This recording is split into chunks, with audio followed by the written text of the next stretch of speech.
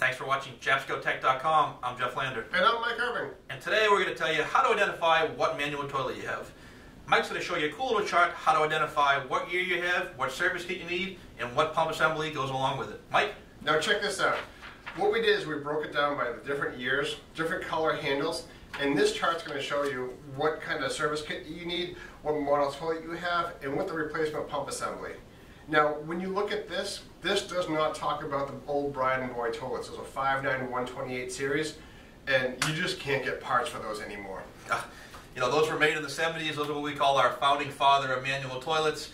And you know what? If you can find parts for those, let us know. We would love to throw them in the museum. But again, just to confirm, we're talking about the same lineage of manual toilets. That old bride and boy had a triangular 3-screw pattern. Yep. The ones that we're talking about have a rectangular 4-screw pattern. Perfect. I'm Mike Irving. And I'm Jeff Lander. Thanks a lot for watching Jabscotech.com. We'll see you back soon.